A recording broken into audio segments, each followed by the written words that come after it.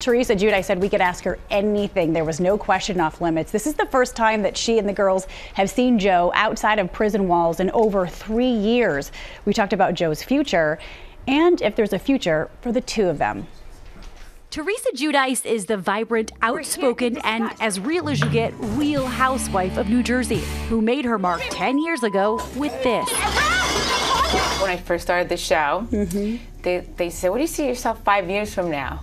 Never did I expect myself being in legal problems and going to jail. Yeah. Like never in a million years. Giudice spent almost a year in federal prison for multiple counts of fraud, while husband Joe served more than 3 years for mail, wire, and bankruptcy fraud. Now out of prison, Joe, who is not a U.S. citizen, is living in Italy while he awaits the ruling on his deportation appeal. Teresa sitting down with us just days after visiting him. Just go back to Italy. You get off the plane. Tell me about what happens next. I was so overjoyed seeing my daughters, how happy they were, seeing their dad. This trip was like all about focusing on our daughters. It's like it really wasn't about us. Do you still feel anything for him? There's always going to be a place in my heart for Joe. I'm always going to love him, no matter what. Even together or separate? Always, yes. Rumors of infidelity making headlines and plaguing their marriage. Can you say without a doubt that you have been completely faithful to Joe? Yes. Throughout the marriage and even in incarceration, everything? Yes. You don't believe he's been faithful to you? I mean... How are you able to move past that, though? Because that can be a deal breaker for a lot of marriages. Well, because I never caught him. Like, I never caught him, so it was like hearsay. Are you planning on filing for divorce? No. Do you see a future with him? I don't know. Because imagine he lived in Italy and you lived here. I mean, I don't know. I mean, I don't know if that's like a feasible relationship. Do you think that you could find happiness and love again with Joe? To be determined. So you haven't ruled it out? We're taking it day by day. Do you feel like you could love again and give your heart to somebody again? Of course I do.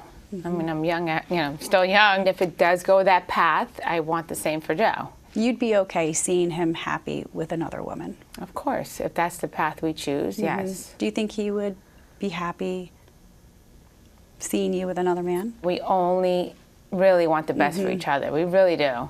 And like, see, I'll start crying, like, because we both do. And like that, I kept crying on the trip because of that. Do you need to go back to Italy and just the two of you spend some time together? I don't know about that.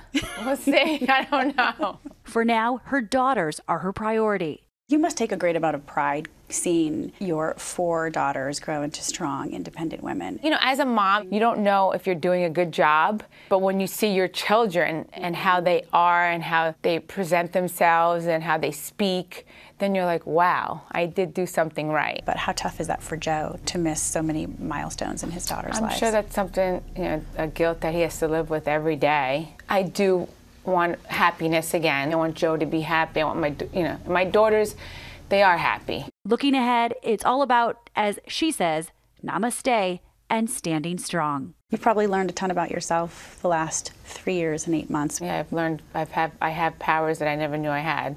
Like what? I'm unbreakable. I'm unbreakable.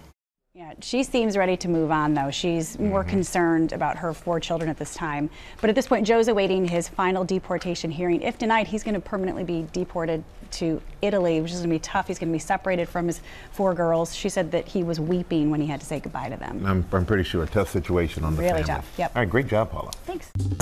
Well, hey there, GMA fans. Robin Roberts here. Thanks for checking out our YouTube channel. Lots of great stuff here. So go on, click the subscribe button right over here to get more of awesome videos and content from GMA every day, anytime. We thank you for watching, and we'll see you in the morning on GMA.